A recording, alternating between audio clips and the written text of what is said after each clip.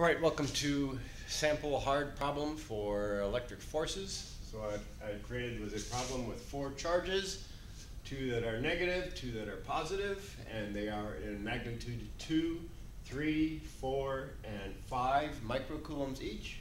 There's a distance of 5 meters between the left and the right group, and a distance of 3 meters between the bottom and the top group. Everything else should be symmetrical. So the question is, for this problem, what is the net force on charge A? And this is charge A, this is B, this is C, and charge D. So the approach we're going to use is first of 4 steps. We're going to draw all the individual forces and estimate the net force direction. Then we'll calculate the individual forces. Then we'll add up all the x components and the y components. And then finally we'll compare that resulting net force with our drawing and model that we have up here on the board. So what I did was I color-coded things right here. So I have red to represent negative, blue to represent positive. So the question is, what's the force on this charge right here? And so because of the blue charge down here, which is positive, and this is positive, it's a repulsing force. So that force has to be upward. When I look at the force caused on A by charge B, which is negative, it'll be attractive. So that's a force to the right-hand side. And then because of the even further charge that's also negative down here, we see that we get a force pulling it towards the negative charge in this corner here. So the problem then says take these 3 forces, add them all together, and come up with the net force. And so I've estimated a rough direction for that force up and to the right in the purple arrow. So I'm going to be using a different equation than what I've used in class because I've noticed there's been some confusion, and the real difference is that I put absolute values across the 2 charge values so that we don't get confused about negatives and positives. We just use our diagram, our picture, to understand what the direction of the force is going to be. So in this case here, the second step then, we've already drawn our forces on the board. Step 2 says calculate the individual forces. And so I already did that here with the force from D, or the blue charge down here on A. And so I went into K times Q, and that's also in units of microcoulombs, and I squared those units, so 2 times 5, because I have 2 and 5 microcoulombs. And then I divided by the distance between them squared, which is 3 meters, so 3 meters squared is 9 meters squared. Then I looked at the force on the charge due to the B charge here, the negative 3 microcoulombs, so that's where I get negative now 2 times 3, and so 2 times 3, when it's negative, absolute value will give us a value of 6 in the end, and the distance between them is 5 meters, so 5 meters squared is 25 meters squared.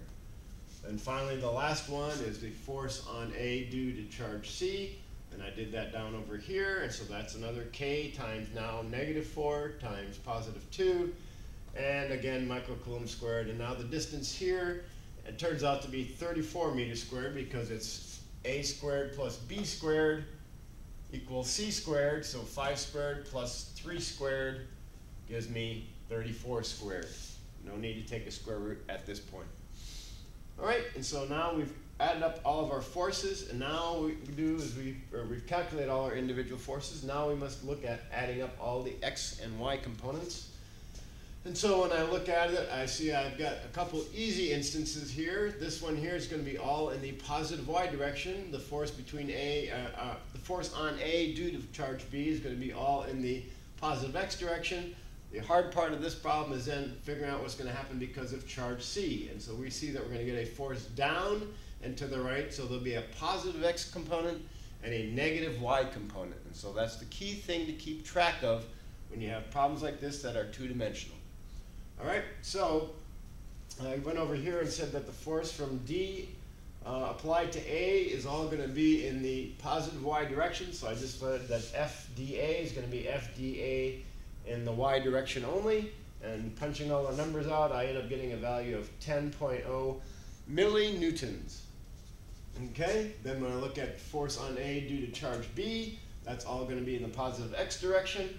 And so I look at the formula over here where I did that, and I just said the force from B to A is simply the FBAX value, or the force on the charge A in the x direction, and that ends up being a value of 2.16 millinewtons. And that looks like that x could be confused with a y, so I'm going to make sure I increase that size there so we know that's strictly in the x direction.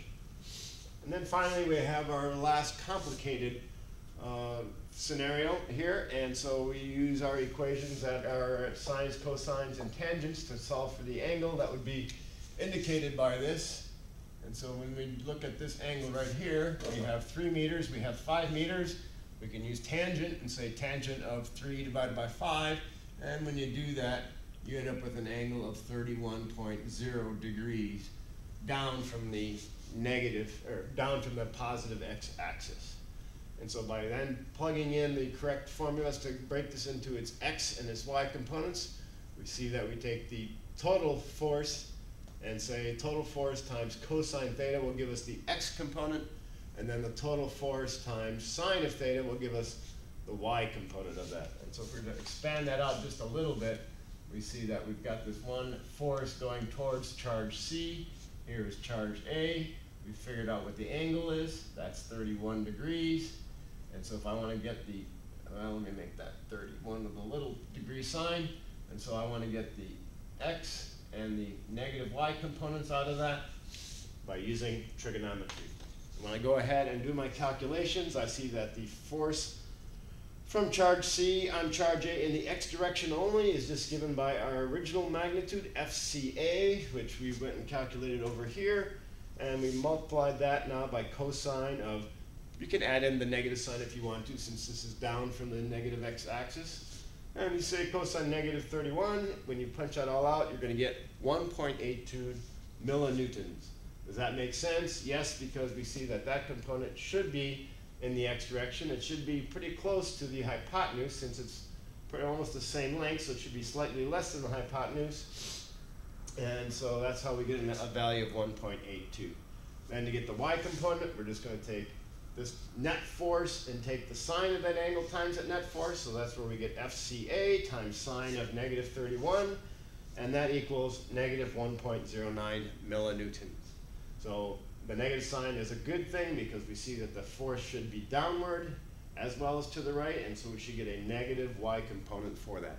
Then, adding up all of these components now that we've got the individual components, I go ahead and add up my x components, taking my 2.16 that I got from my B to A, the simple one, and then I take that component of the AC interaction and I add that, the 1.82 that I had over here. 2.16 plus 1.82 gives me 3.98 millinewtons. Then I look at my y component, and so the force in the y direction, the net force then is going to be this positive 10 that I got from the blue interaction. And then I'm also going to have to take the negative y component of the AC interaction. So I'll have to get this part and subtract that from there. And that's where I have this negative 1.09. So I take my 10 from the blue, and I subtract my negative 1.09 from the blue-red interaction out of the corner, the lower right-hand corner negative charge. And so that results in a magnitude of 8.91 millinewtons. And so that would work as the net force in that kind of a representation. Or you could also write it as a total force by then taking this squared plus this squared, taking the square root, and you would get 9.76 millinewtons. And then calculating the angle as well, we'd get an angle of 65.9 degrees. And so if I were to write that in, I would have an angle here of 65.9 degrees, and the total length would be 9.76 millinewtons. And that would be my final answer.